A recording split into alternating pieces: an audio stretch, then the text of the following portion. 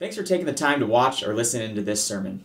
Our prayer is always that God would use it to draw you closer to Himself and deepen your love for Jesus Christ. It's also our hope that this sermon would not be used to replace God's plan for authentic relationships in your life through a local church. If you aren't already a member of a local church, we just want to encourage you to step out in faith and join a church somewhere near you. Thanks again for checking out this sermon. We pray it is a blessing to you.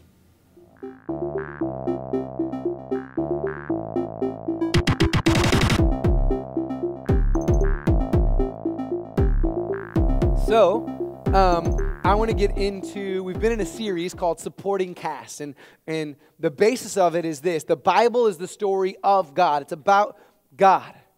It focuses on God. It's written by God to show us who God is, and in view of that, in light of that, tells us who we are and how we respond accordingly. But that when we read the Bible sometimes, we can feel like it's about the people of the Bible, or we can feel like we read into it like it's about me. Like, I got to look through this because the Bible is all about me. It's about my guide on earth. And although there is truth in that, God makes it clear His plan, how He built things to function so that we can learn and gain wisdom from that. The goal of Scripture is that we would have a clear understanding of who God is, how much we need a relationship with Him, and how that happens. You got it? There's a lot to learn from the people in Scripture. There's a lot for us to understand about who we are in Scripture. But it's God pointing to God, that He's the main character. He's the hero. And He works through people in all kinds of ways, but it's for His glory, that it would point back to Him. And so we've been in this series called Supporting Cast, and what we mean by that is there's phenomenal people in Scripture that God uses to do such things that we just talked about, and we want to learn from them and hopefully understand who God is more through their stories, but we want to also realize that they're not the main focus of Scripture, that their God is. And so we started kind of at the beginning, well, not kind of at the beginning, at the beginning. We started with Adam and Eve, and then we worked from there. We talked about Noah. The last 3 weeks, we've talked about Abraham, and today we're going to jump into the story of Isaac, who is Abraham's son. And if you've been here and got to experience us kind of slowly walking through the big picture story of Scripture, the meta-narrative, and what God's doing in the big picture by looking at these little stories, then hopefully you're following along with where we're at. If you haven't, that's okay. You're going to learn about Isaac today and how awesome God is in his life. And I would recommend going and listening to the other messages.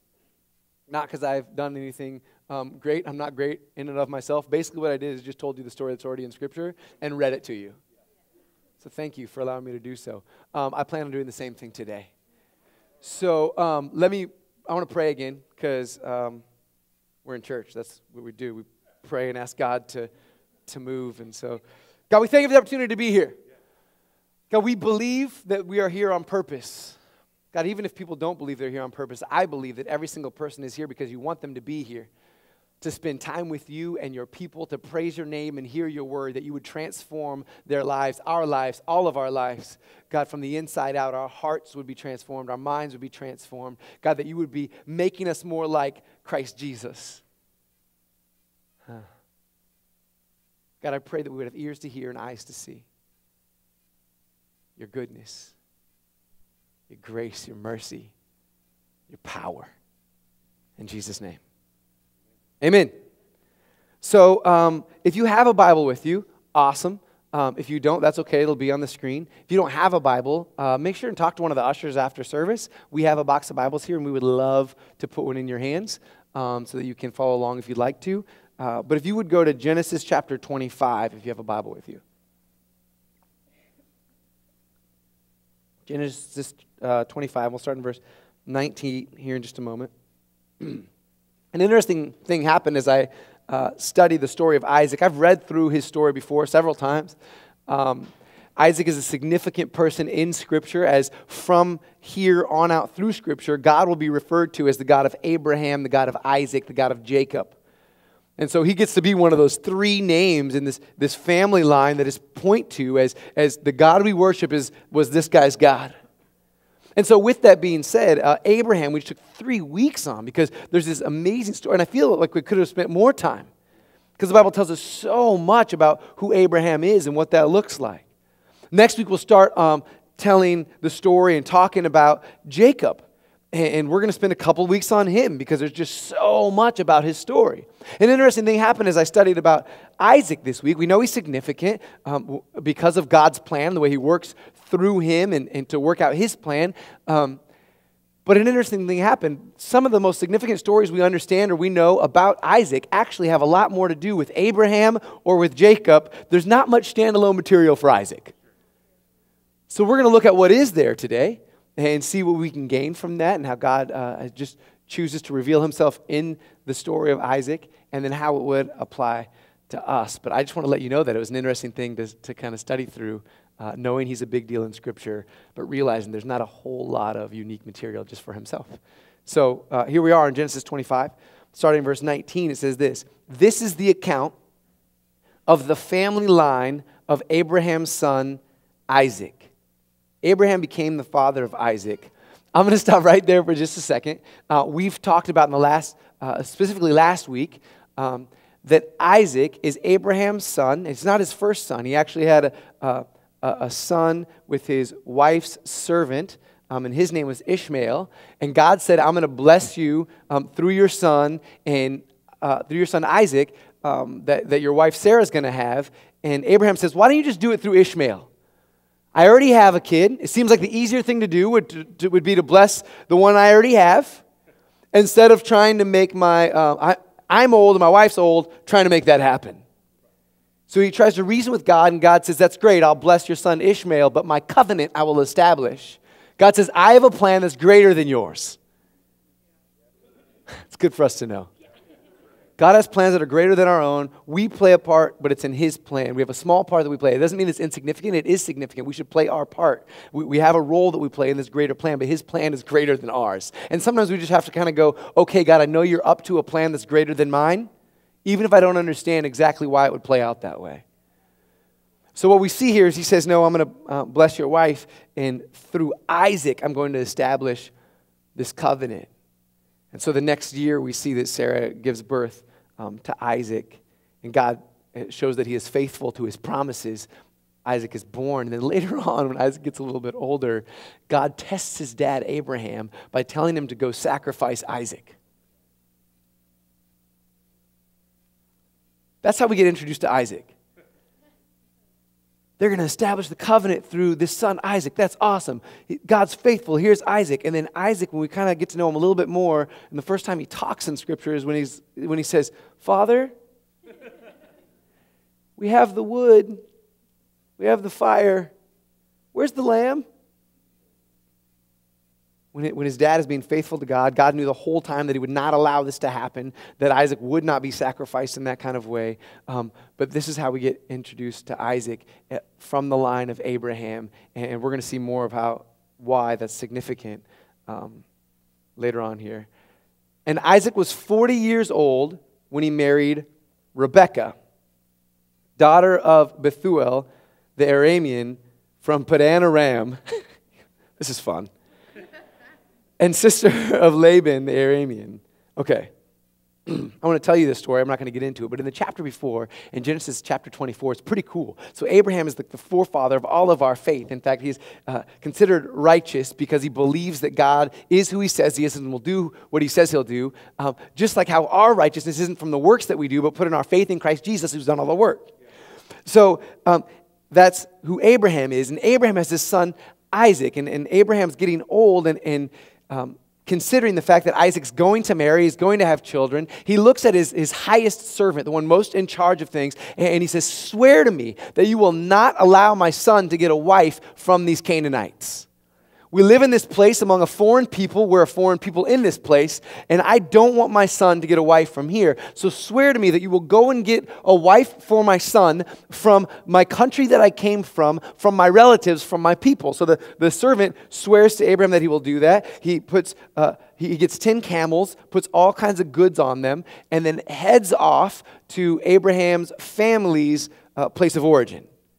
And so he goes to this place, to the city of Nahor, which is actually Abraham's brother. And so he heads to the city of Abraham's brother, around the relatives, to go get a wife for Isaac. who we're going to find out is Rebekah. And in doing so, he shows up there, and it's pretty awesome. He shows up with all these goods on the camels, and he basically asked God, I said, Lord, make my trip successful.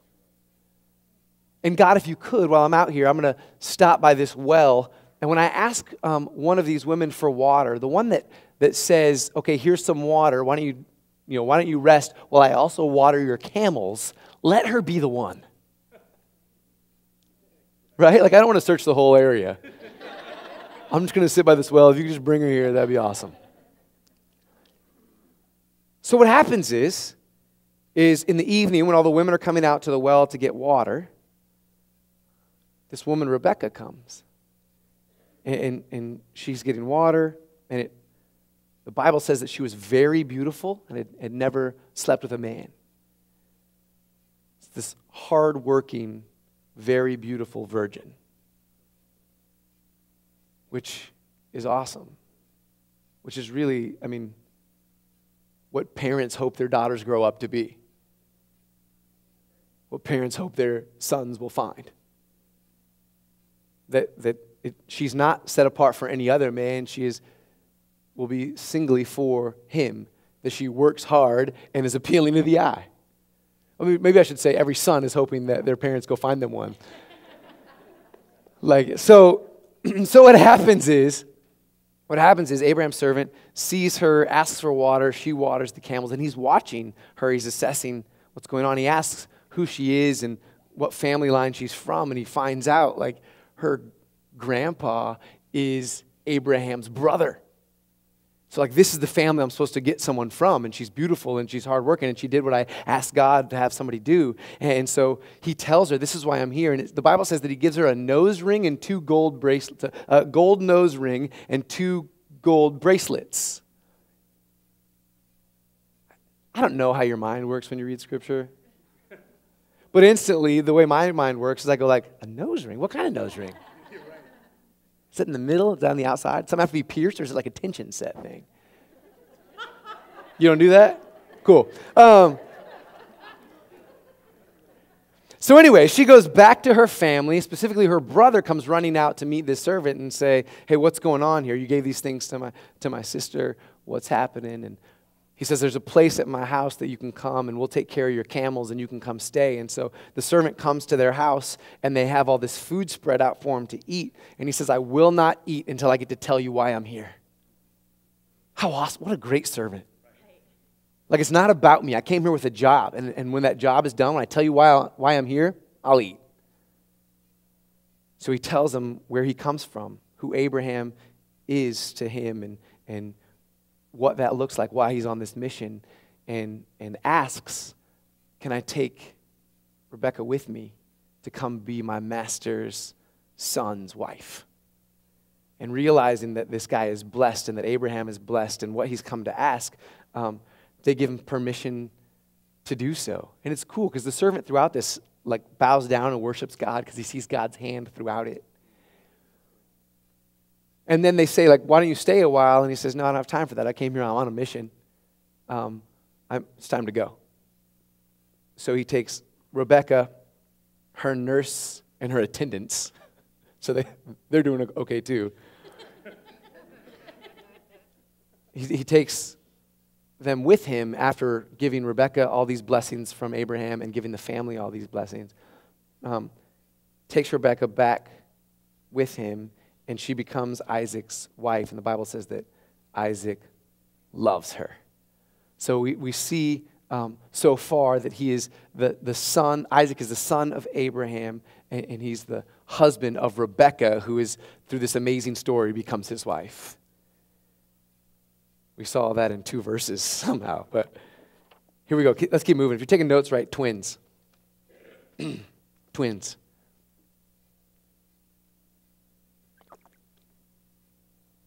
Isaac prayed to the Lord on behalf of his wife. So now they're married. They've been married almost 20 years, 19 years. Isaac prayed to the Lord on behalf of his wife because she was childless. The Lord answered his prayer, and clearly he answered yes. And his wife Rebekah became pregnant. The babies, how cool is that? So they've been trying to get pregnant. They can't get pregnant. He prays to God, and now she gets pregnant with twins. the babies jostled each other within her, struggled with each other within her. There's conflict between these brothers that we'll see later that happened in the womb. Like these guys were getting at each other before they were even out. And she said, why is this happening to me? Or why do I live? They must have really been fighting in there. That's a big struggle going on early. And she says, like, this is so crazy. Like, why? Why? So this blessing that she couldn't get pregnant, there's prayer. The answer to prayer is that she would get pregnant with twins. And then even with the blessing of these twins, there's this struggle of like, why have you done this to me? And so she went to inquire of the Lord. The Lord said to her, that's awesome, 2 nations are in your womb, and 2 people from within you, and 2 peoples from within you will be separated. So there's this conflict that will happen outside even after this. One people will be stronger than the other, and the older will serve the younger, which is not normal in that time in history. And even now, like the big brother tends to be the one that gives the noogies, right? Like they tend to be the one that has strength and tries to stay ahead of the other siblings. But even before their birth, God declares this prophetic message and this proclamation of the older will serve the younger. We see God's sovereign plan to say, listen, you're going to have these kids. One's going to come out before the other one because they're twins. And the one that comes out second, my plan, God's plan is to work through that way instead of how man would normally have it be done. When the time came for her to give birth, there were twins in her womb. The first to come out was red, and his whole body was like a hairy garment. So they named him Esau, which is believed to mean hairy. Awesome. I'm glad they don't name kids the same way now. All of us would be named ugly. So, first come out was red, and his whole body was like a hairy garment. So they named him Esau. Hairy. After this, his brother came out. Listen to this. With his hand grasping Esau's heel. So he was named Jacob, which means heel grabber or deceiver. It was a statement in that day to say, like, if you grab someone's heel, like, and you wouldn't literally grab someone's heel, but a heel grabber was like a deceiver. Isaac was 60 years old when Rebekah gave birth to them. So they're 20 years married at this point. And an interesting thing, as far as Scripture goes, it's already told us that Abraham died earlier in this same chapter. But as far as the timeline goes, Abraham still has 15 years left after the birth of his grandsons. Just a thing I thought, for me, that's fun to know. Now you know. The boys grew up, and Esau became a skillful hunter, a man of the open country, while Jacob was content to stay at home among the tents. So Esau is what's seen maybe in that time and this time as more of a manly man. He goes out among the fields and he goes and hunts, right? But Jacob is one that he was content with hanging out around in the tents and being in that kind of space for these twins. And so Isaac, who had taste for wild game, loved Esau. It's kind of an interesting statement. Hey, he's the better hunter, and I like meat. So I love him more.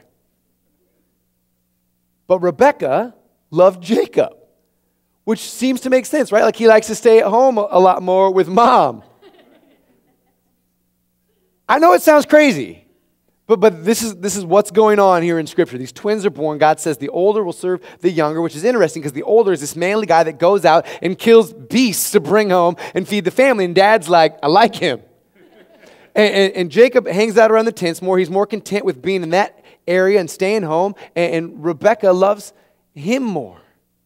Okay. If you're taking notes, right? Birthright and bean stew.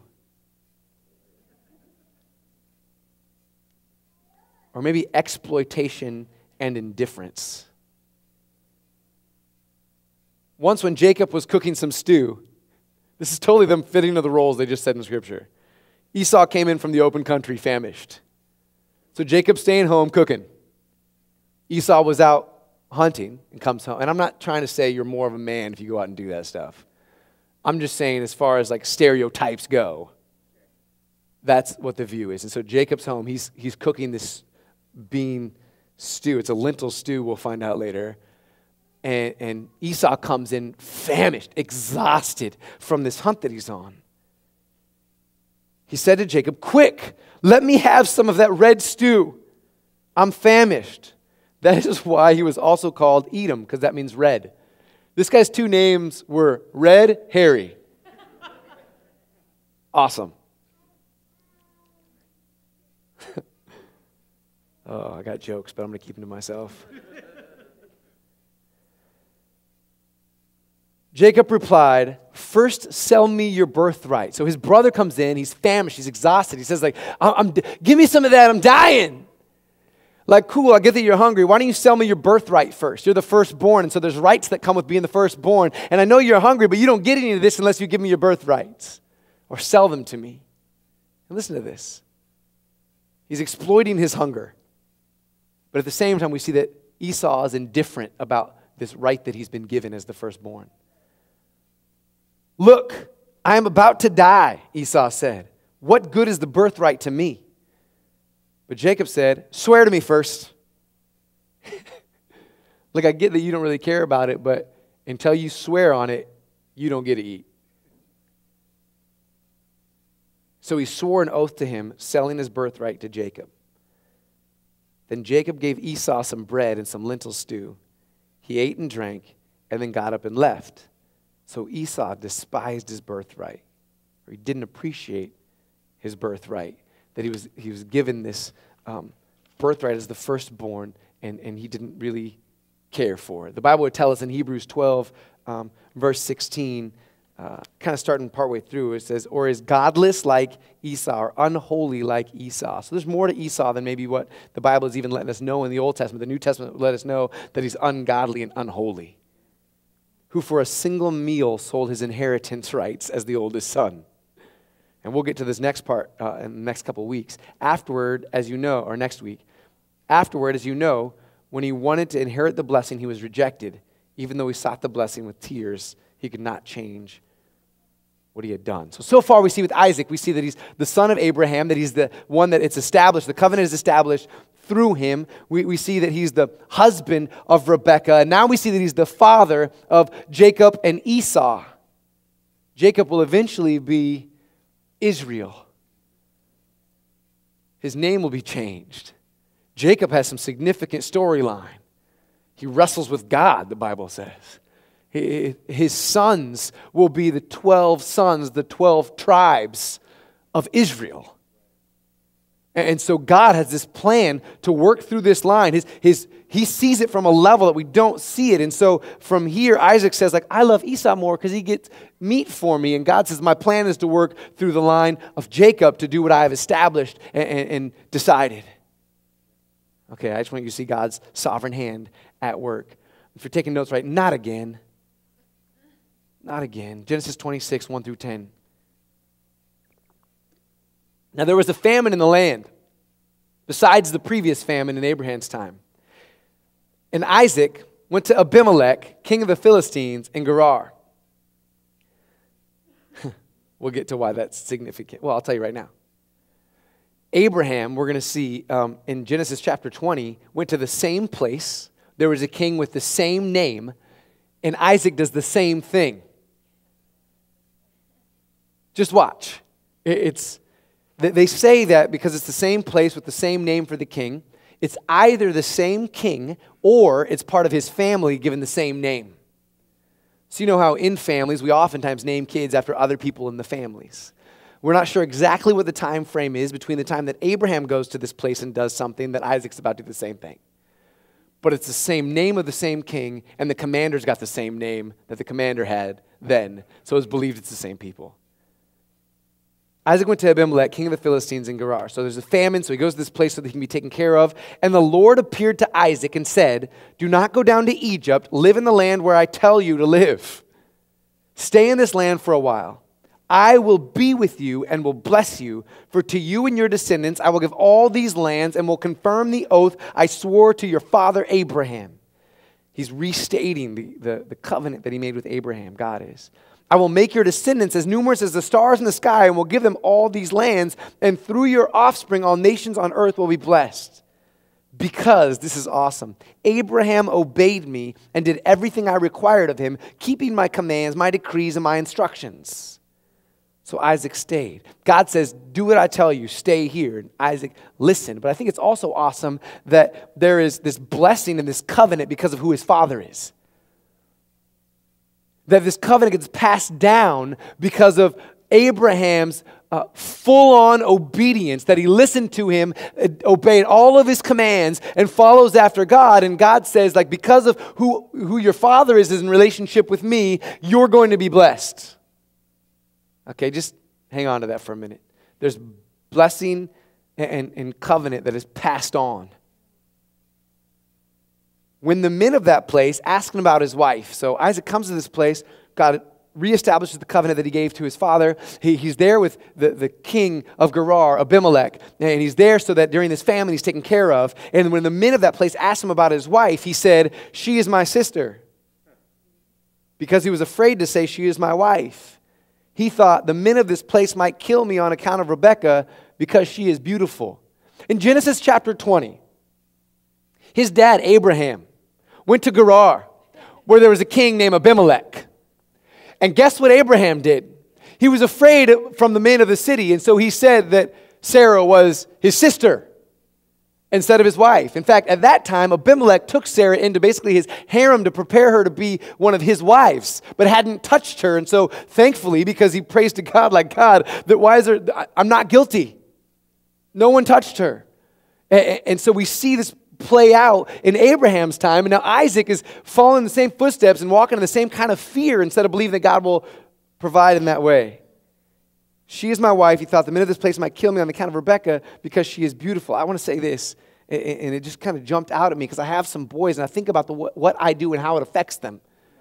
That when God establishes his covenant with Abraham, he says, the reason that I'm giving it to you, Isaac, also, and it's through you, is because of your dad.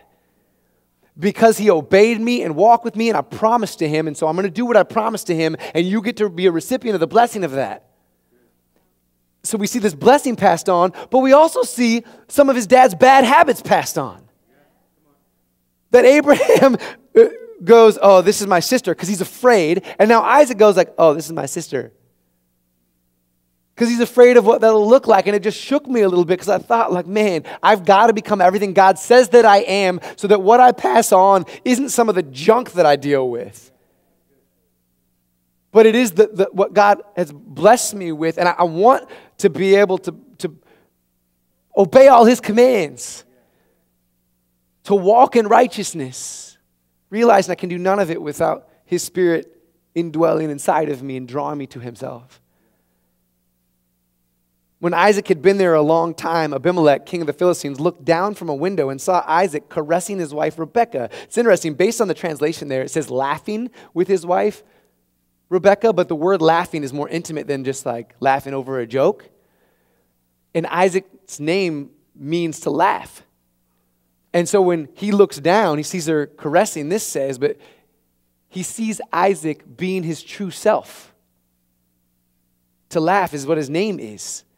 So it sees him intimately, like, with his wife, and that doesn't mean like physically or sexually intimately, but that he's open and he's him to her, and so he sees this and goes like, wait a second, that's not his sister. So Abimelech summoned Isaac and said, she's really your wife. Why did you say she's my sister? Isaac answered, because I thought I might lose my life on account of her. Then Abimelech said, what is this you have done to us? One of the men might well have slept with your wife, and you would have brought guilt upon us. Look, he didn't trust that he was taken care of. And Abimelech says, like, if you would have just told us it was your wife, no one would have touched her. And now we'll make sure that no one does. You almost got us in trouble. And I want to show you something. The next verses, if you're taking notes right, protected and powerful. So Abimelech gave orders to all the people. Anyone who harms this man or his wife shall surely be put to death. That's nuts. He duped them. And the response of the king, instead of saying, like, I'm going to take you out for duping me, is, nobody touch him or I'll kill you. Okay. That's God's sovereign hand working through someone. Watch it happen more. Isaac planted crops in that land, and the same year reaped 100-fold because the Lord blessed him. That's a divine favor. That's divine blessing. The Lord blessed him. The man became rich, and his wealth continued to grow until he became very wealthy. He had so many flocks and herds and servants that the Philistines envied him, people around there. So all the wells that his father's servants had dug in the time of his father Abraham, the Philistines stopped up, filling them with earth. They're envious of the flocks and herds, and so they try to stop all these wells from producing water so he can't really survive off of them. Then Abimelech said to Isaac, "Move away from us. You have become too powerful for us." I want to just show you something out of this before we move on to the rest of this story. It says that these things happen because the Lord blessed him. It's this divine blessing. It's a divine favor. It's something not because of how great he is, but because God chose to bless him in this way. And I just want to just drive down home here that there is no boasting in something that God does. Did you hear me? Like, nothing drives me more crazy than this statement, #favor ain't fair. Maybe you've seen that. Favor ain't fair. So somebody has something cool happen, and they'll like take a picture from this place because they got blessed with something. They're like, favor ain't fair. You arrogant little jerk. Favor is not something you deserved. So it's not something you can boast in. It's something we be grateful for, that we should be humbled by. That Isaac here, it says that the reason that there's a 100-fold return isn't because he's a great farmer. The reason that he has all these flocks isn't because he just knows how to make that happen.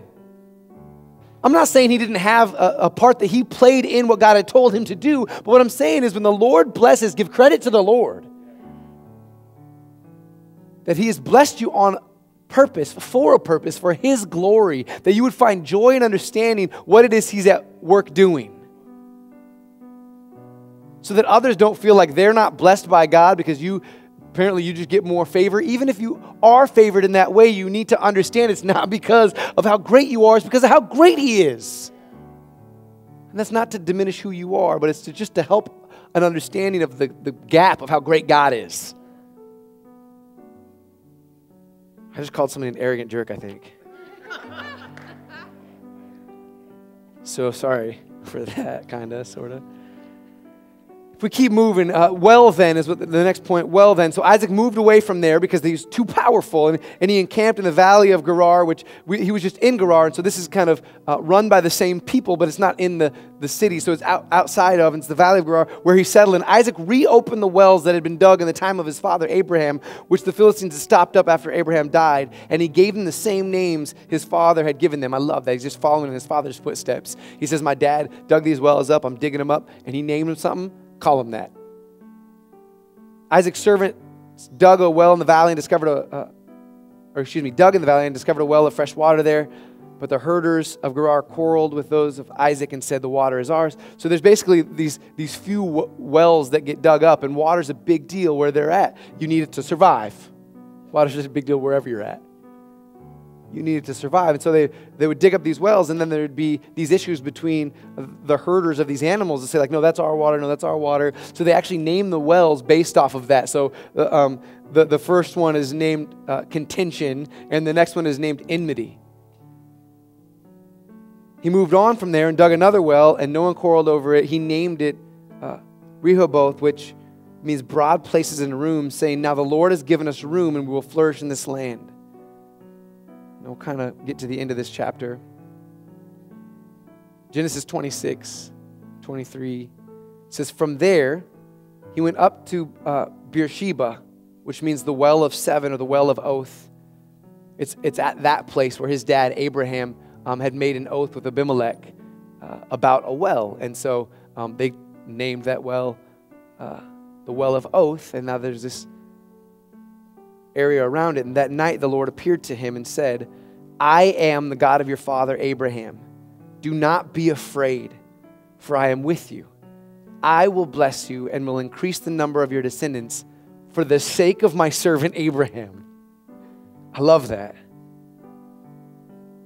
If you're taking notes, I just called this point worship, pray, settle, stay.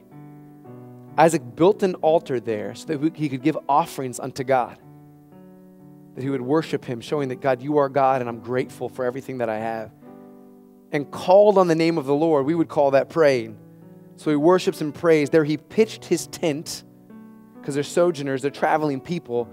He pitched his tent, so he decided to stay there for a while. And there his servants dug a well, so they would stay for a while. While all that's happening, what happens is the king, Abimelech, who told him to get out of there because he's too powerful, shows up with a couple of his guys, his personal assistant and the commander of his army. And it says, Isaac asked them, why have you come to me, since you were hostile to me and sent me away? They answered, we saw clearly that the Lord was with you.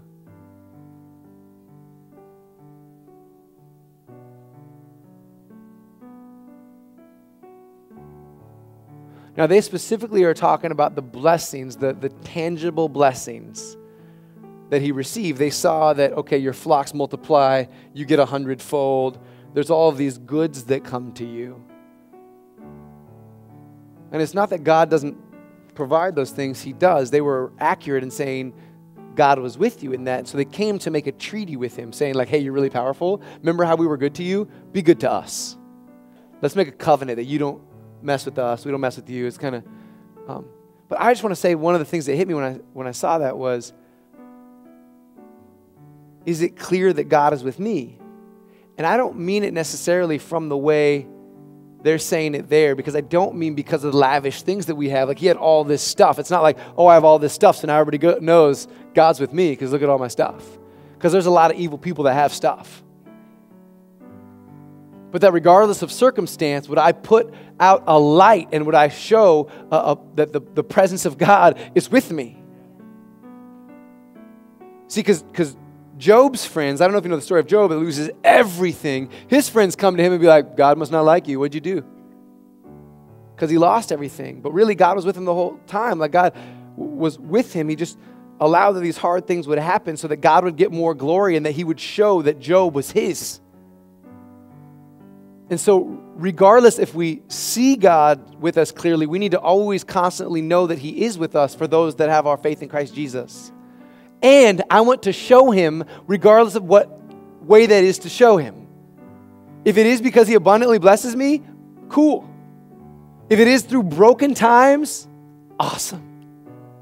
Awesome. In fact, I think most times people see that as more authentic. Because a bunch of heathens that have good things happen on TV when they get an award say, thank God. They don't love God. A lot of people that don't love him thank him for just abundance of stuff. That we would say that I walk with God regardless of circumstance. My job is to be obedient. He's in control of outcome.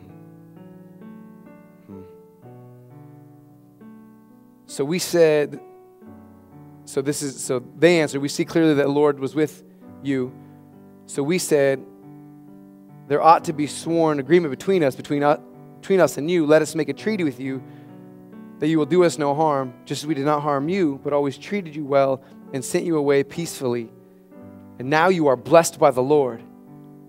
Isaac then made a feast for them, and they ate and they drank. Early the next morning, the men swore an oath to each other. Then Isaac sent them on their way, and they went away peacefully. That day Isaac's servants came and told him about the well that they had dug. They said, we found water! Exclamation point. It's a big deal. He called it Sheba, or oath.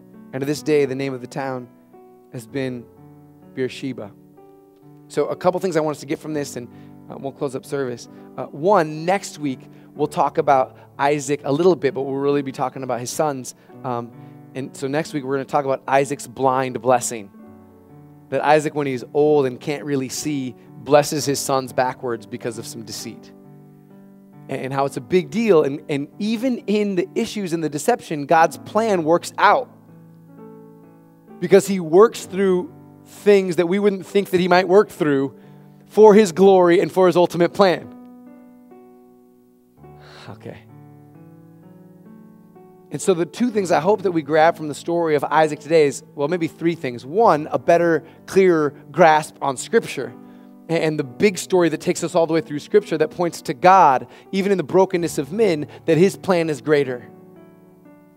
And that we get to be a part of that plan. And although we're a small piece in a big plan, we are significant in the piece that we play. The second thing is that, never mind. The first one was the grasp of Scripture. The second one was that God's plan is bigger than us, that we should submit to it. And then the third thing is this: we pass on who we are to the next generation. Let's be everything that God has called us to be. And we desperately, when I pray for my boys, I'm praying that God would move in their life, that he would, from a young age, protect them, be with them, save their souls, draw them to himself. And a lot of what my prayers aren't like, God, I'm so awesome, have them be like me. A lot of my prayers are, and God, the flaws that I have, don't let them catch. God, work these issues out in me that I could be a better example to what it is like to follow after you. And it's not just for my own kids, but we should long for that we would pass it on, that we would train up young men, young women to what it looks like, that we would disciple and say, follow my example as I follow the example of Christ. I'm not perfect along the way, but I'm following after the one that is perfecting me. And so that we would long as a church and as individuals to just follow after God and submit our plans to him, realizing he is sovereign and that he works through all of it. This is what I want to do. I want to pray for us. In fact, what we're going to do is we're going to worship too. So if you could stand with me for a moment while the worship team comes up here to the front.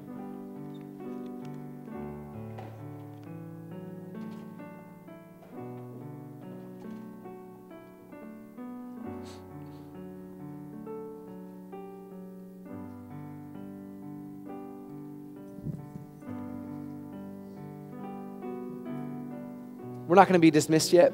What's going to happen is I'm going to pray, and then we're going to sing songs to God because he's worthy of all honor, all glory, all praise.